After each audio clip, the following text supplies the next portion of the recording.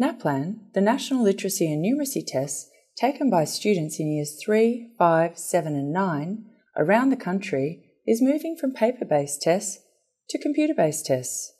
It's a big undertaking, and you may be wondering why it's happening. NAPLAN is a valuable tool that tests literacy and numeracy skills as taught in classrooms, important skills which are needed well into adulthood. It's the only national test that lets you see how your child is growing and achieving in these key areas over a 7-year schooling period. Technology is present everywhere, and more children have access to it at school or home.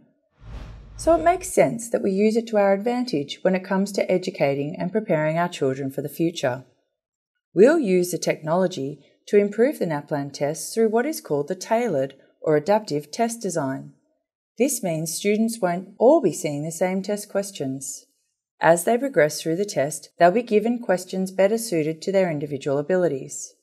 A child who may be struggling during the assessment will be given questions that better reflect their achievement, building their confidence by allowing them to show us what they know, not just what they don't know. Similarly, high-achieving students will be given more challenging questions so they can show us all what they can do. Because of this tailored test design, the results will be more precise and give a lot more insight into your child's achievement.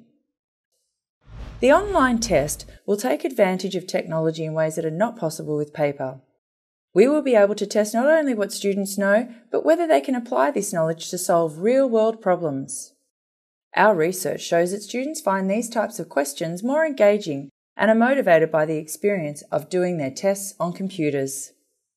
For more information, visit www.nap.edu.au or email naplanonline@acara.edu.au.